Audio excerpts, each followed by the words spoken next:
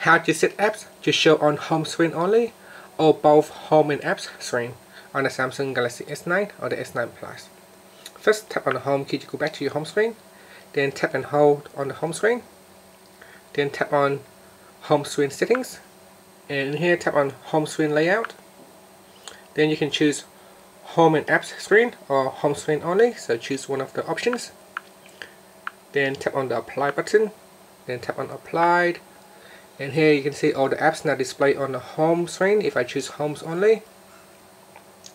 And if I swipe down to apps, there's nothing in apps now, as you can see. If I swipe up to go into apps, there's nothing in apps at the moment. So let's change it back.